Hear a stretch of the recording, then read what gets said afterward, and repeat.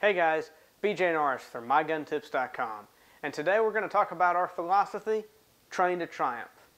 It's something I came up with a few years ago. It works great, and I want to share it with you now. So we're going to break it down step by step so you can get a sense of exactly how the process works. So first we're going to start with train. What is training? Well, to me, training is when you perform an action repeatedly in a disciplined manner designed to improve your skill. So that means that there's going to be a big difference between going out to shoot and plink and have fun versus going out to shoot and train and improve your skill. Now, I'm not going to say that plinking is wrong or anything like that. Plinking is a lot of fun. Shooting is supposed to be fun. That's the reason why I got into it and stuck with it, is shooting is a lot of fun.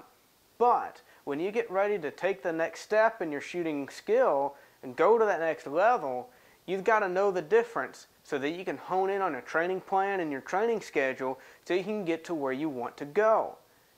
Two is a pretty simple concept. Obviously, you're going to be traveling along a path with a destination in mind. And what's that destination supposed to be? Triumph. To achieve victory or accomplish a goal. So now you can see that no matter what you're doing, if you're just trying to be a better shooter, getting ready for competition, or trying to improve your skill level to be ready for personal defense, Training to Triumph is going to work. You can take Training to Triumph into your business and career. If you train to triumph all the time, then when your opportunity to go to that next level and take that next step comes along, you're right there. You can just step right into it. So, we'll see you soon, and make sure you train to triumph with MyGunTips.com.